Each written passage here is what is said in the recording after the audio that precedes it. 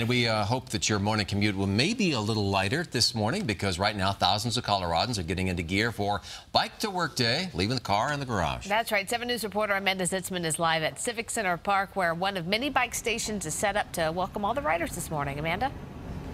Well, things are officially underway right now. As we speak, a lot of cyclists are starting to arrive. If you take a look, you can see everyone's coming out here. They're getting their free breakfast, their free coffee before they make their way to work this morning. We expect about 1,000 people to show up here, but about 30,000 to participate in Bike to Work Day overall. Now, I want to bring in Emily Snyder with Denver Public Works to talk a little bit about the city's involvement. Thanks for joining us. Absolutely. Thanks for coming out and supporting us here at Civic Center Bike to Work Day. So tell us about what the city's doing today for Bike to Work Day. Sure. So this is our Denver Public Works Civic Center breakfast station. We've coordinated about 30 to 40 vendors here, giving away breakfast items, information about safe bicycling in the city and how to get on your bike and make it into work.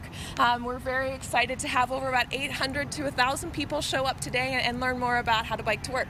And what you have in your hand is actually a new bike map for the city that people can come check out if they come to Civic Center Park. It is. Denver Public Works has just released a new edition of our bike map, updated with all of our 168 on-street miles of bikeways, as well as our off-street trails. We have a limited edition here today, and we'll have more at rec centers, city council offices come July.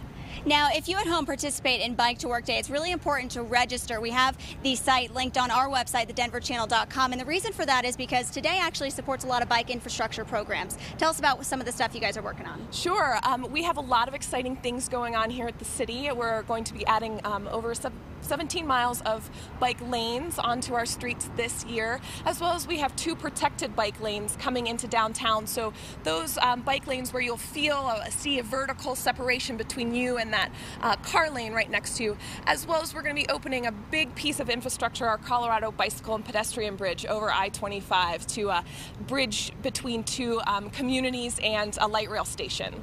All right, Emily, thank you so much for joining us. It was great to talk with you. And if you are heading out on your bike today, there are more than 200 stations all across town. We have all the information for you on thedenverchannel.com.